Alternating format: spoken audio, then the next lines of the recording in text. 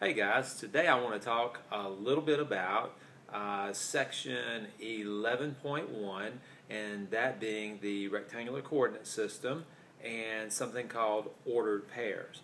So let's begin by taking a look at maybe the rectangular coordinate system and kind of get a sense of what that looks like. So if we were to draw this thing that looks like a graph, essentially two number lines, if you will. One called the x-axis, the other called the y-axis. There would be places on these number lines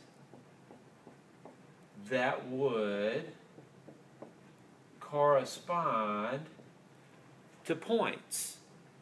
So, for example, if we were to, let's say, take a look and pick a point on this graph, and let's just mark that point right there, okay?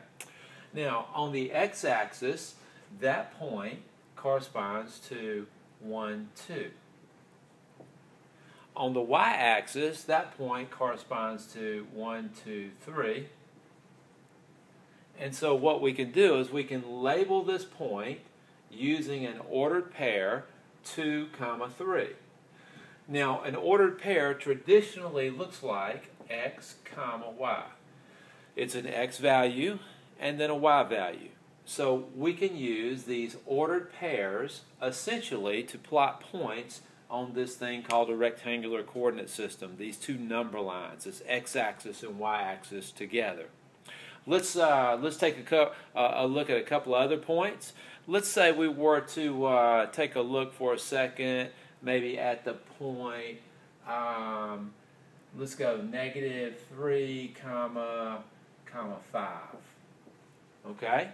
So what that would mean is the x value here is -3 and the y value is +5.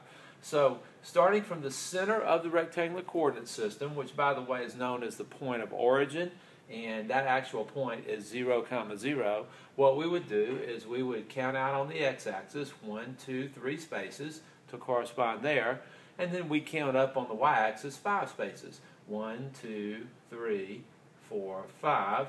So approximately right here we have -3, 5.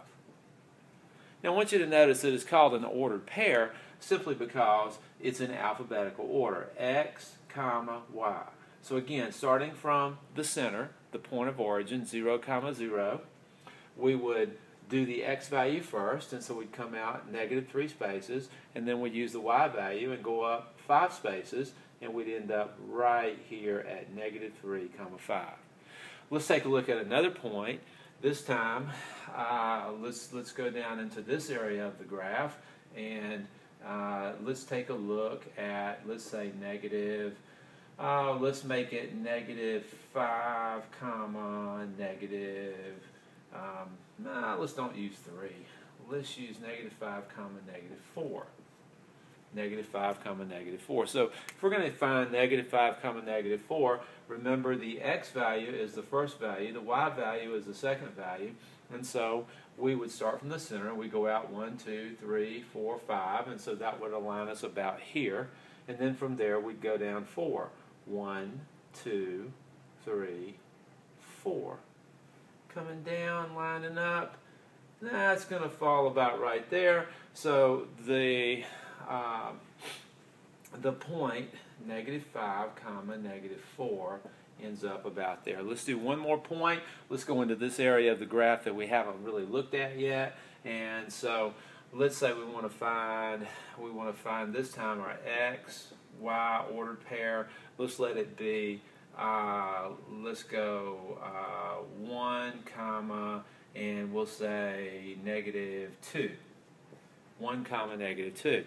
So we'd simply come out from the center to the right 1 space and then down -2. So 1, -2. All right?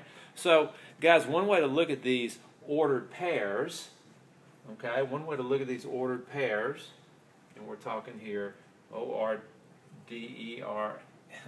Let me try that again. ORDEREDPAIRS, ordered pairs, X comma Y. One way to look at these ordered pairs is to simply think of, okay, I've got my two number lines, my x-axis, my y-axis, whatever number falls first is my x value, whatever number falls second is my y value, and so I'll use my x-axis first when I go to plot that point. I'll use my y value second, and I have plotted my ordered pair. Now there's another aspect to ordered pairs that I want to talk about just for a quick second. Actually, before I do that, what I would like you to do, even before we do that, is I'd like you to do a quick exercise to make sure you're on board with me as far as ordered pairs. Okay? Suppose I were to give you some ordered pairs and ask you to plot these points on a rectangular coordinate system on a graph. So we're going to go with the points 2 comma, let's go 2 comma 6 as one. Let's do another ordered pair of -3 comma 2. Let's do another ordered pair of -6 comma -1. And let's do one final ordered pair of 3 comma -5. Okay? So what you have right there, guys, are essentially 4 sets of ordered pairs, and I'd like you to graph those. So if you would right now, draw yourself a quick graph, or if you have graph paper, you're certainly welcome to use that. Draw yourself a quick graph. 1, 2, 3, 4, 5, 6, 7, 8, 9. 2, 3, 4, 5, 6, 7, 8, 9. 1, 2, 3, 4, 5, 6, 7, 8. 1, 2, 3, 4, 5, 6, 7, 8. Now this certainly is going to work better if you have graph paper, but you can certainly draw your own graph on paper if you'd like. Pause the video for a second, see if you can plot these points, and then we'll come back and check ourselves right quick. Okay, pause the video, go to work. Okay, glad to see you back. I hope you were able to find those points. Let's take a quick look and do a little check for yourself. Let's start off with 2 comma 6 was our first ordered pair that we're going to work from.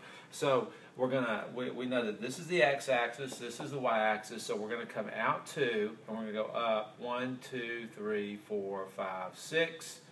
And so 1, 2, 3, 4, 5, 6. Okay, so that is my first ordered pair of 2 comma 6. Then I'll go -3 comma 2, so out here on the x-axis -3, up just 2 spaces, so we're looking at the ordered pair of -3 comma +2. Remember, that's the x, that's the y value in the ordered pair. And then we're going to go to -6 comma -1, so we come out here 1, 2, 3, 4, 5, 6, and down only 1 space from there. And so that ordered pair, again, the x value going out was -6, and the y value going down was -1. And so we have that. And then finally, the last ordered pair was 3 comma -5. So on the x-axis, go out to the 3, and then come down 1, 2, 3, 4, 5. That lines up about right here. And so our ordered pair there is +3 comma -5. So I hope that you were able to do all those well and work through that. Now, another piece that I want to talk about with ordered pairs right quick, besides plotting ordered pairs, is I also want to talk about ordered pairs as being actually the solution to something called a linear equation in 2 variables. Okay? And so we'll actually come back to that on our next video. This video was plotting ordered pairs. Next we'll talk about ordered pairs being solutions to linear equations in 2 variables. I'll catch you on that next video. Thanks.